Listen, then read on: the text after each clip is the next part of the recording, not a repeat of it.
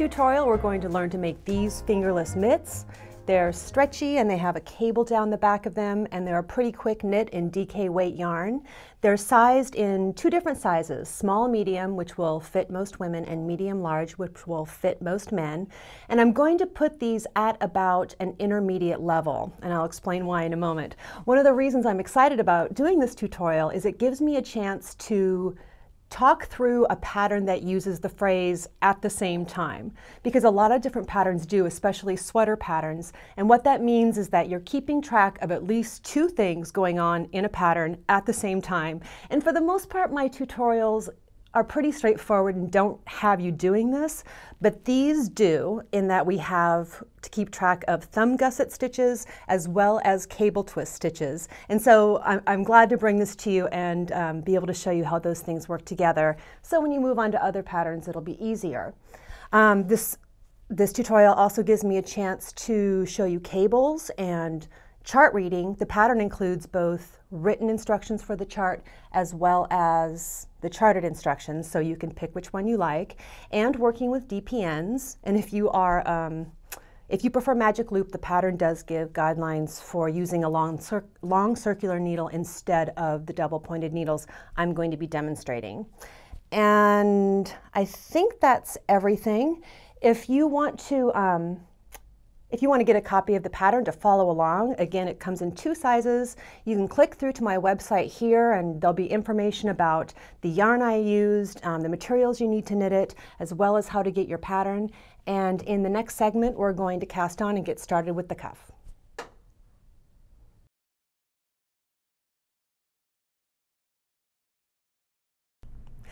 In this tutorial, I explained earlier that we have a at the same time thing going on. So I've decided to break it up to make it as easy as possible. In this first segment, we're just going to deal with the construction of the glove, meaning the cuff and the thumb gusset. And in the next segment, we'll actually talk about the thing that goes on at the same time, which is the cable twists. So in the pattern, it makes it very clear where these things start to merge. But here, I'll break it down so that you can understand one and the other before you bring them together. But I want to show you some detail of the mitts and the cable, so let's go ahead and take a look. Here's the one I'm wearing with the cable down the back in this color, and I used Knit Picks Hawthore Sport for all of these that I knit, and I'll give you the details on the colorways I used on my website. This is the man size, and the sizes, the gloves are really stretchy, and you can see this fits me pretty well, but I also know that it fits a man hand too. There's the cable there, and I also knit them in this rose color. But I want to show you a detail close-up of the cable. This is a little swatch I knit of the cables while I was designing the mitts so that I could see exactly how long it was going to be to fit on the back of the glove. And in this solid color, you can see the cable twists a little bit better. Okay, we are ready to cast on, and I'm using much bigger yarn and much bigger needles than is called for in the pattern, and I always do this in my tutorials so that you can clearly see what I'm doing. And we're going to cast right on to double pointed needles.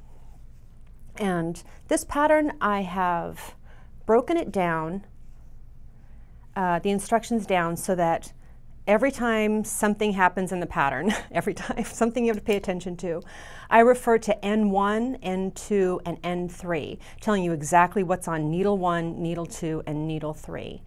And I am just going to cast on here. And I'm doing the long tail cast on the way that I like to do it. Whoops. My hands are sticking to the yarn a little bit.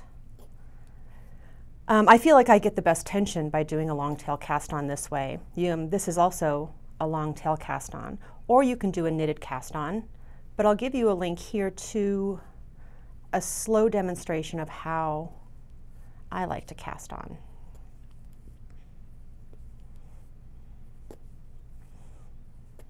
And I'm no good at counting and talking at the same time.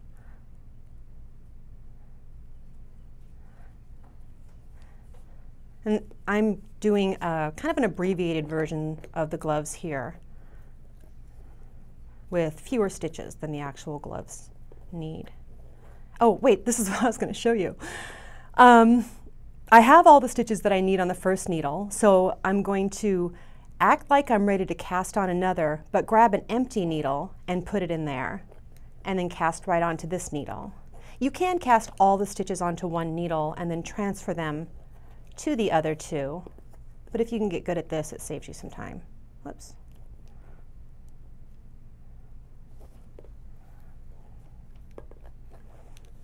And things are kind of flopping around like wind chimes here for a while.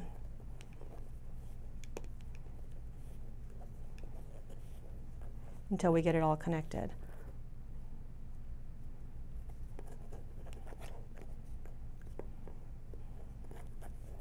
Gosh. You know, one thing I'm used to holding the knitting over my lap when I'm casting on with DPNs and not over a table.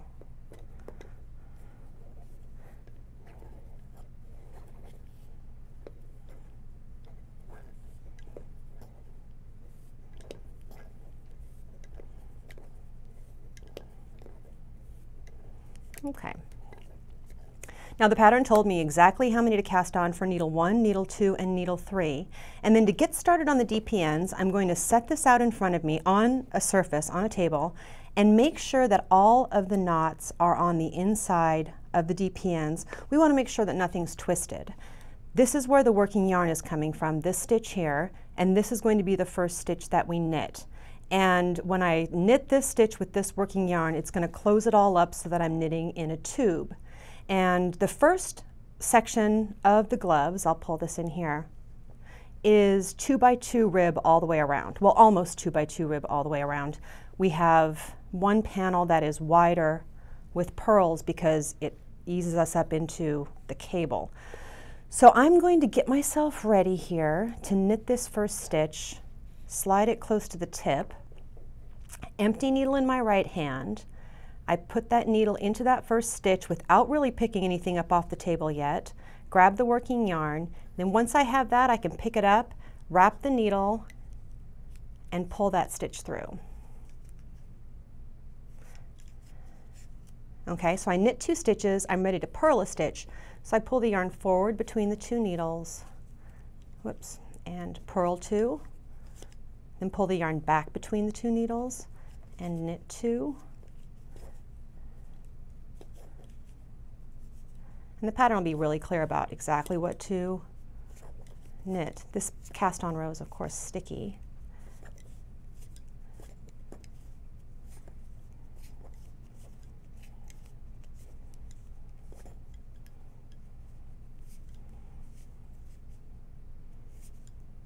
Not sticky, it's just the hardest row to knit.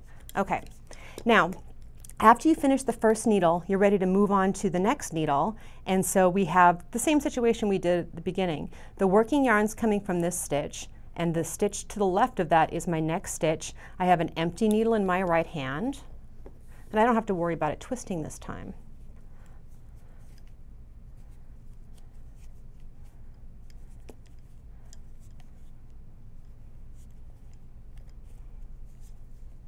Okay.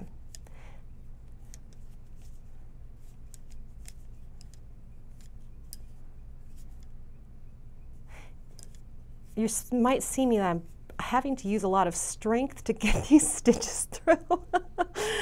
It's because today in Texas it rained and it made the world quite humid, and so my hands are kind of sticky and the yarn is kind of sticky and stitches aren't flowing the way they should. That's one of the dangers of knitting in Texas, I guess. Okay, again, my working yarn's coming from here. I finished needle 2. My next stitch is here on needle 3, and so I put an empty needle in my right hand, and I'm just going to knit across these stitches. And this is the basics for double-pointed knitting. And after you finish, I'm running out of yarn. After you finish 3 needles, needle 1, needle 2, needle 3, you have completed a round, and you're back at the beginning of the round.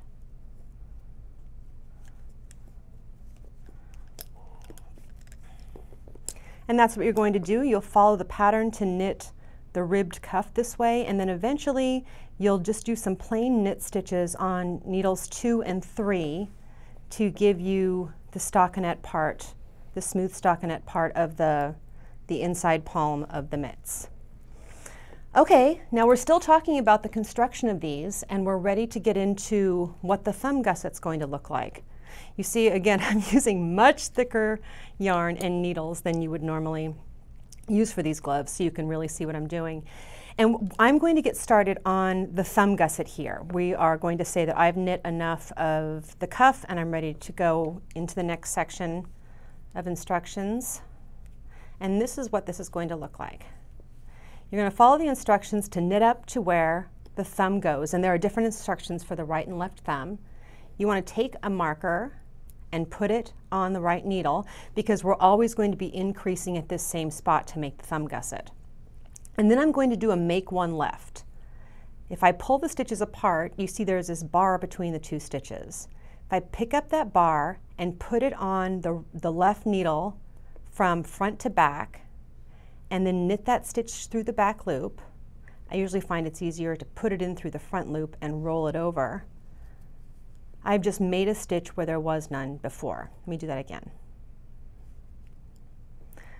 Here's the bar between the two stitches. I pick it up and put it on the left needle from front to back and knit that stitch through the back loop and knit one. And now I'm going to do a make one right, so we have mirror image increases on the two sides. I pick it up and put it on the left needle from back to front, and then I'm going to knit it through the front loop. A normal knit. And I'll show you that one more time. Pick it up from back to front, and then knit it through the front loop. I usually find it's helpful to create a little slack on the stitch so the needle can get in there. And then place another marker.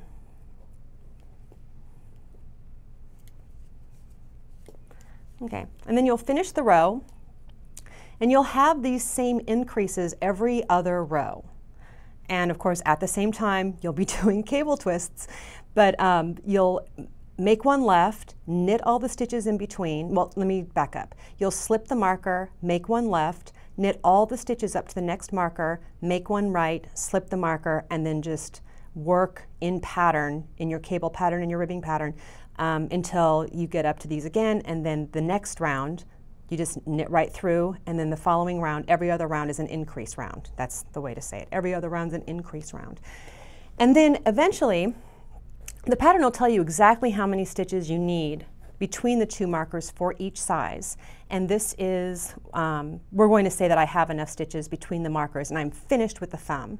And I want to put these stitches on reserve. I want to, well, let me show you what it ends up looking like. I want to put scrap yarn in those stitches to reserve them, because I'll come back and finish knitting the thumb later. So I'm going to get myself a piece of yarn. And I don't have any yarn in a contrasting color here, so I actually usually use sock yarn. I have some silver sock yarn that I like to use because it always really shows up with almost every color. So I'm at the row where I'm ready to reserve these thumb stitches.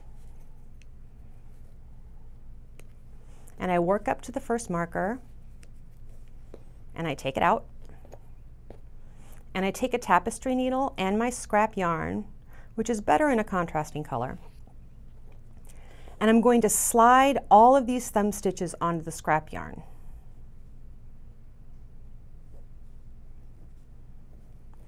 And they can just hang out there. I also usually like to tie a little knot in the end, just in case, just in case. Tie these two together so that if I stick it in my bag and I pull it out and I grab it by that yarn, it won't come out. Now, these are reserved, and we want to just continue the row so the hand is, the hand continues without those thumb stitches. We want the thumb to stick out like it does on a hand, but we have to cast on one stitch over this gap. So we're going to do a backwards loop cast on. You take the yarn in your left hand, and you hold on to the needle in your right hand. Put your thumb on the yarn like this and flip. And then put the needle in that loop and tighten it up. It's like half of the long tail cast on. So I've cast on one stitch there, and then I just keep knitting, or just keep working the round.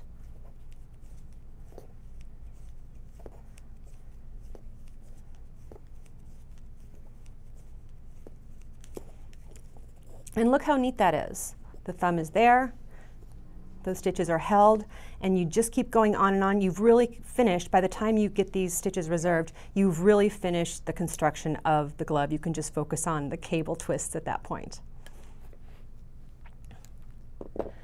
Well, that was it as far as the construction of the glove goes, and I think you'll find if you're knitting mittens or gloves or fingerless mitts, the construction is about the same for thumb gussets for most of these patterns. So hopefully this will help you with other patterns as well. Next up, we're going to start with the cable charts.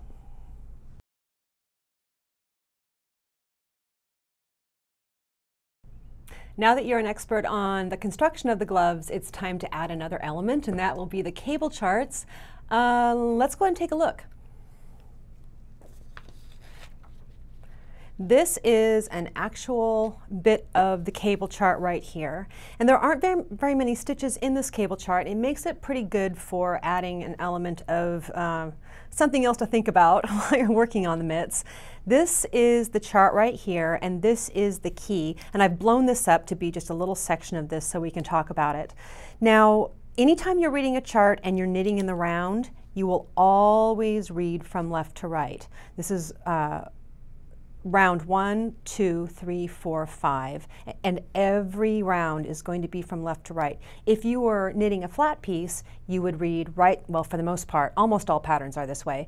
You'll read the right side rows from left to right and the wrong side, right to left, and the wrong side rows from left to right. But this one is always going to be this way.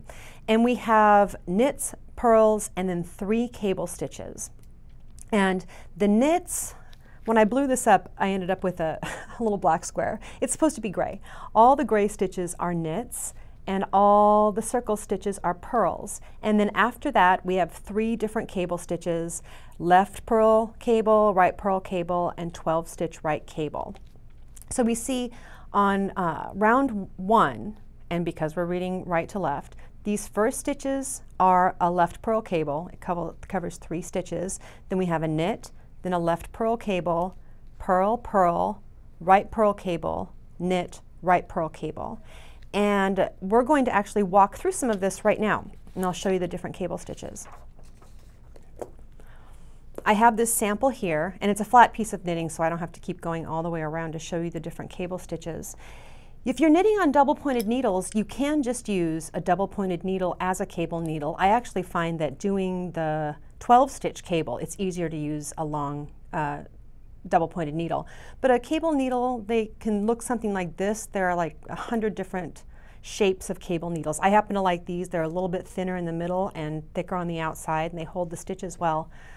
I am going to knit up to, well, in the pattern there's a setup round, and you will place markers, and the cable chart exists between those 2 markers. So I'm going to knit up to the first bit of the chart, or work up to, because I have some purls in there as well.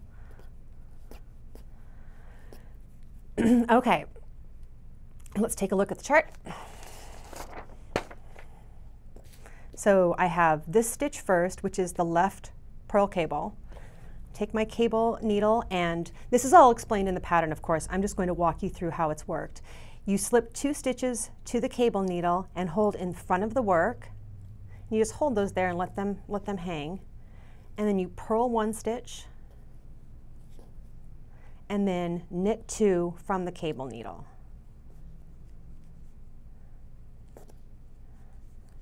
And then I finish that. I have a knit stitch between those. And then I'm going to do the same thing again. Slip 2 stitches to the cable needle and hold in front of work. Purl 1, knit 2 from cable needle. And if you've never worked cables before, the first time you do it, I think you kind of wish you had an extra set of hands to hold on to everything, but you do get used to it. Or you just take it slow at first, And here we have purl, purl, and then a right purl cable.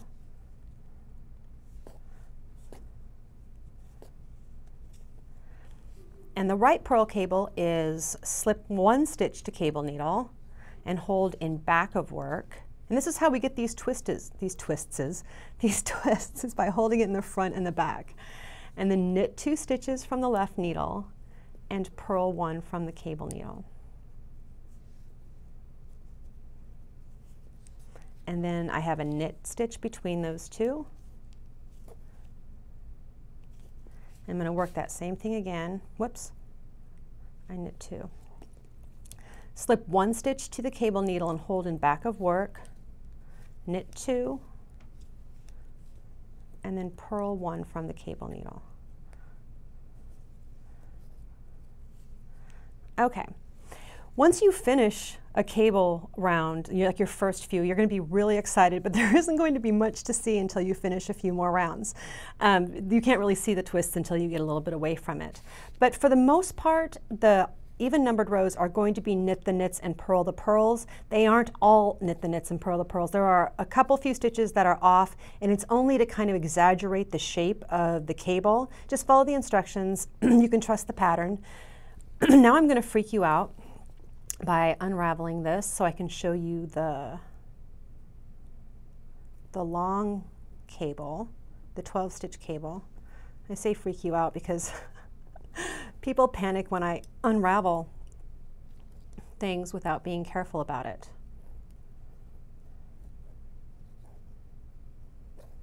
These big stitches, I'm not too worried about it. You will not be doing this in yours.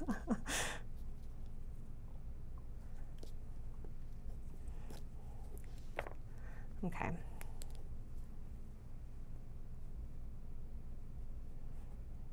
I could tink back, but not very successfully because the cables, when they come loose, the stitches aren't all that straightforward. They don't come loose in order.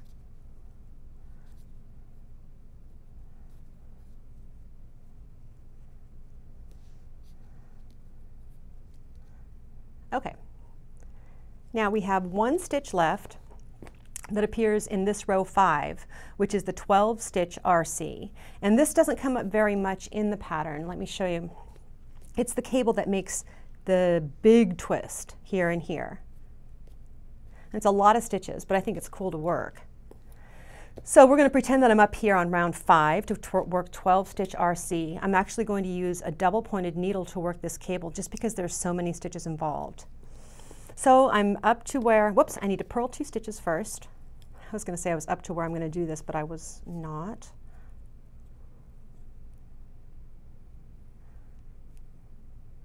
I'm making a correction here. There's my second purl stitch. Okay, it says slip 6 stitches to cable needle and hold in back of work. So 2, 4, 6, and hold that in the back of the work. And then I'm going to let that hang there, and I'm going to work off the left needle here in knit 2, purl 2, knit 2. Actually, do I have this right? I can show you the technique even if my sample, oh, I know, because I didn't work round 4 before round 5, my stitches that I'm working don't look right, but I can totally show you the technique. So don't worry. I'm going to knit 2, purl 2, knit 2, and really work on keeping good tension here because you're kind of reaching away across to hit those stitches, but they're just normal knit and purl stitches. Now I'm going to knit off the cable needle, knit 2, purl 2, knit 2.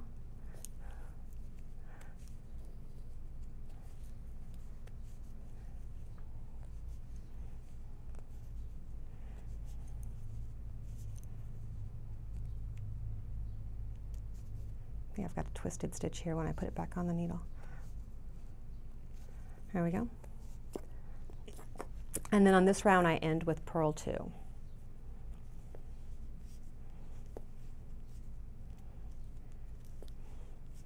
finish up this needle. Okay, that was the big twist. You can actually see it in this bulky yarn, the big twist that I just did. One over the other like that. It's very cool. I love working cables. Let me see if there's anything else. Nope. Next up, we're going to talk about finishing the thumb and binding the gloves off and finishing them up.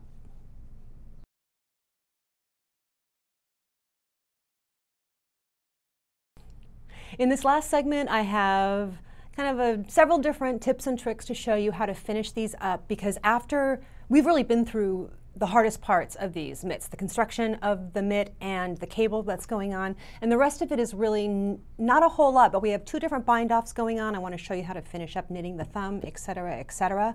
The first one I want to show you is binding off in pattern. This is a pretty common technique. You might already be familiar with it.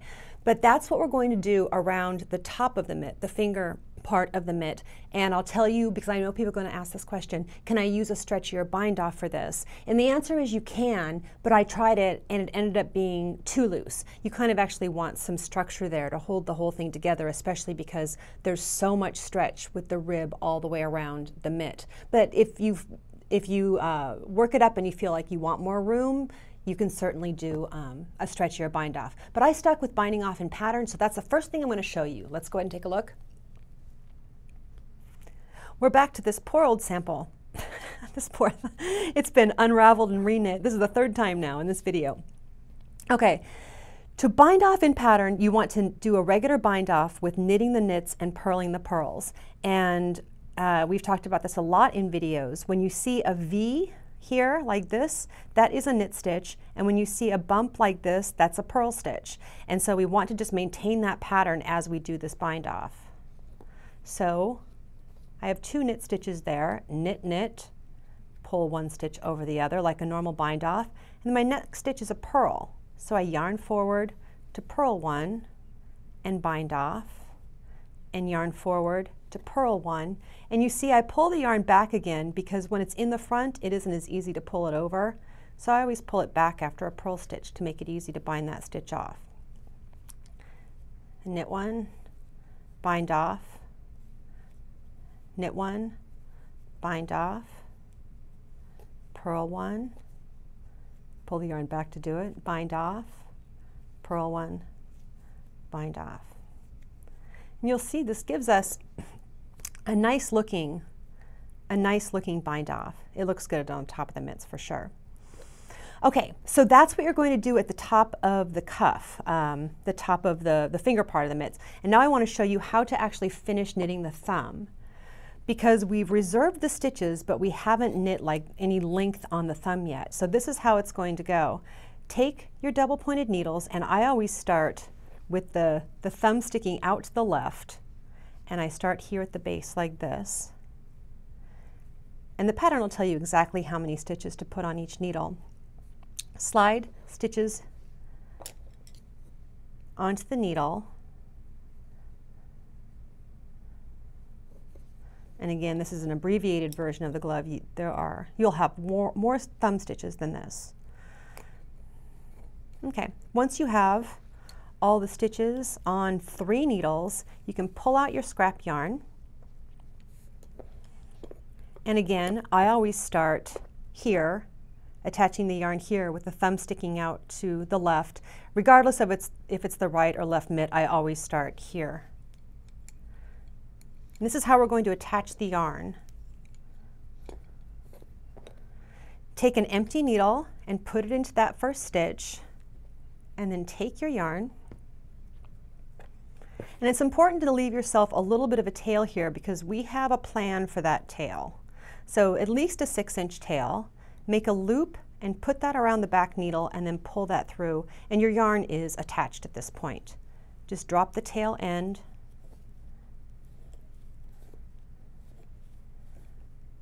And just like when we were knitting the rest of the mitt, you move on to the next needle the exact same way. You just have far fewer stitches.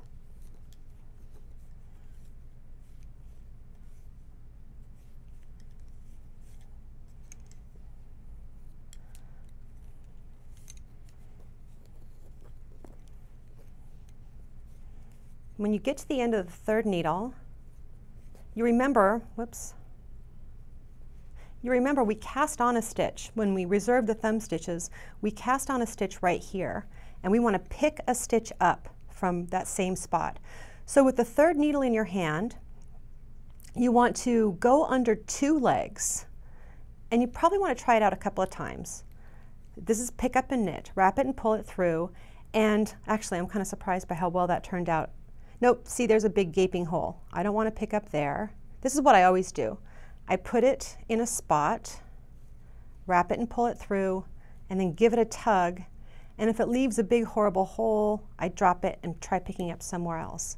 I already know where I want to pick up. I want to kind of pick up in the center here if I can. Wrap it and pull it through and give it a tug, and that looks good. Okay, after I pick up that stitch, I'm going to take the tail end that I started with and my working yarn and tie them together in a tidy knot.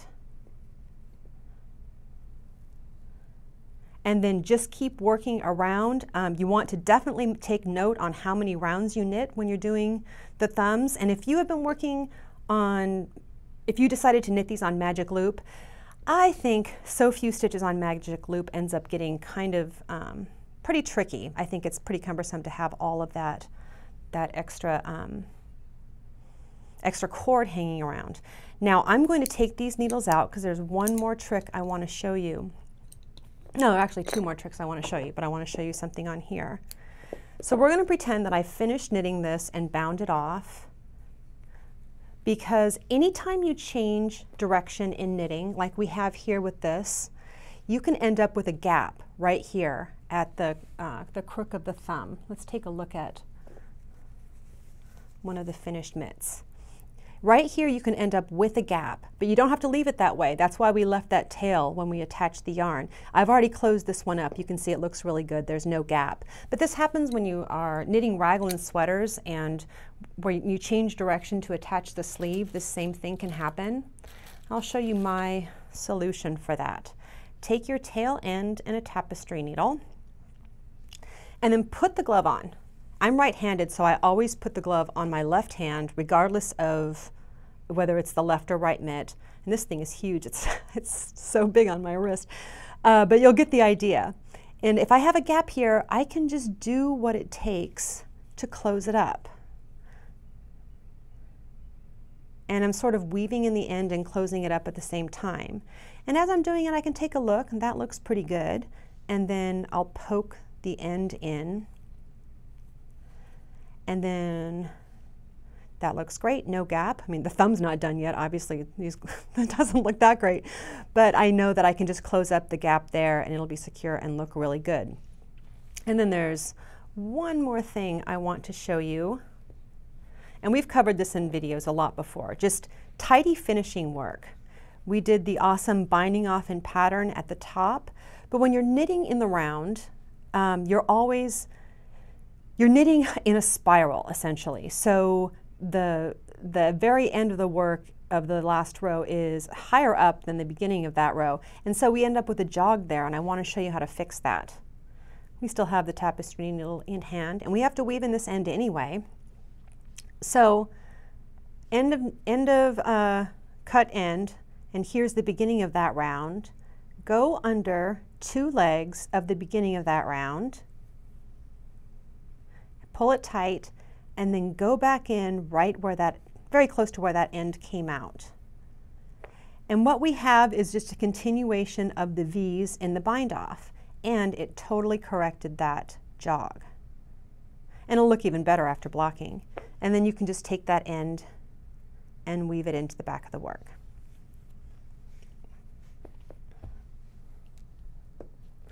Wow, that last section was just full of tips and tricks.